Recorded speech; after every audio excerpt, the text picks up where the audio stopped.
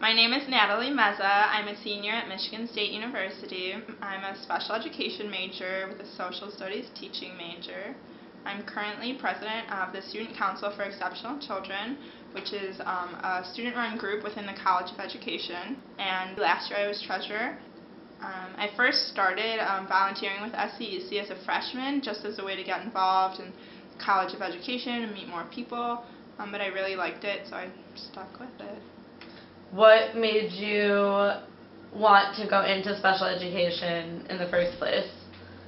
Well, I volunteered a lot in high school with kids with special needs. I went to a private school that made you do a certain amount of service hours, so I found West Suburban Special Recreation, which is kind of similar to just like a park district run organization that has programs for kids with special needs.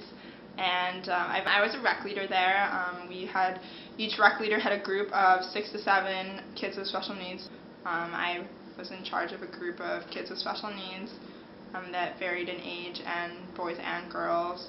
And I was just in charge of them all summer long. We went on like field trips and did arts and crafts and played sports. Just seeing all the kids every single day, you really get to know them, what they're like, what they really like to do, what they don't like, and you get really close to them after the 8-week program. I go to the library a lot. I study wherever I can and whenever I can, sometimes in other classes, stuff like that, but I get it in all the time.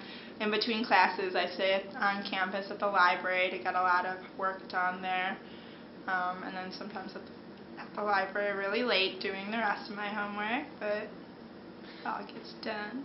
So a typical day, I wake up and get ready pretty early, then I head to work. I'm at work for most of the day, and then I head to my placement in my 2nd grade classroom. I'm there for a few hours, and then I head back to Michigan State's campus for class. After class, if I don't have a new member meeting, I usually come home and start on my homework right away. There's no room to spare. If I do have room, however, I usually can be found eating froyo. On this Money up. Okay, meeting in 2 weeks. Yep. Wait.